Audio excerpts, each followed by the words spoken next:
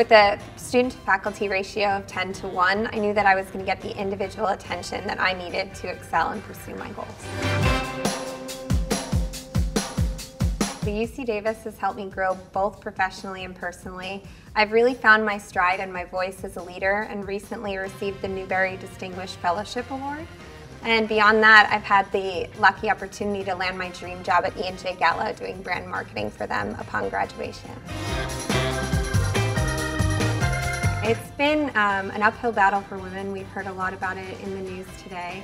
And I think now is our time to really have our voice be heard, and the GSM has provided a platform where we can practice speaking about issues and being open about our goals and what we deserve, and I think that the GSM has prepared us as female leaders to enter the workplace. What makes UC Davis different is definitely the community.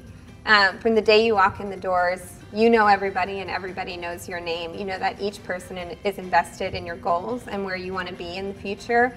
And beyond that, you really join a family. So between the alumni, the staff, the faculty, and your classmates, you really feel like you belong.